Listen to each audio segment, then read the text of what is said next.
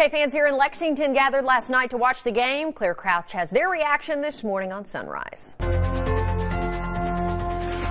State Street is empty this morning. No burning couches, no celebrations.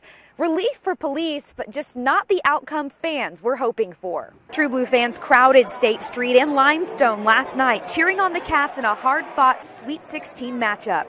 They were behind pretty much from the beginning. Fans kept the faith, but the final hopes of another trip to the Final Four were dashed when the Cats missed a game-tying shot, sealing their fate with a loss of 61-58.